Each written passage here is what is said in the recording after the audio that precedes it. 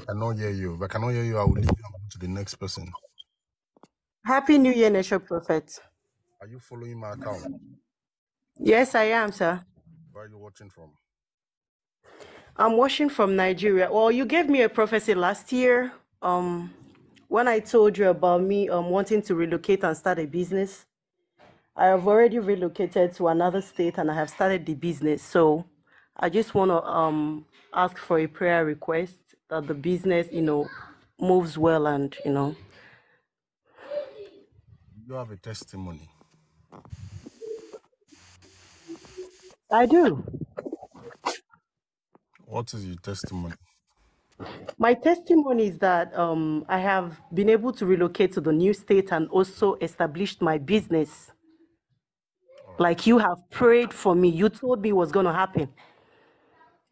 Please tell us what was your problem then and what did I say regarding your problem? Let us understand where you are coming from.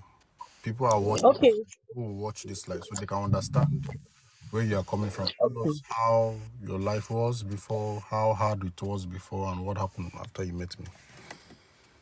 Okay, before I met you, I was really depressed. I was living in Anambra State then. Things weren't working well at all. Anambra is in Nigeria. Yes.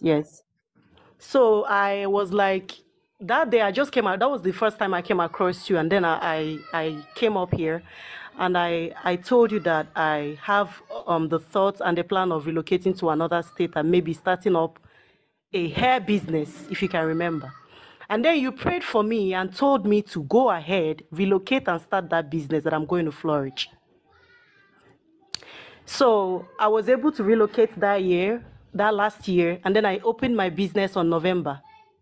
And to be honest with you, this December, I didn't really expect people walking in because I just started the business on November. But people really walked in. I made some sales, had customers walking in. But I just came up here today to give this testimony and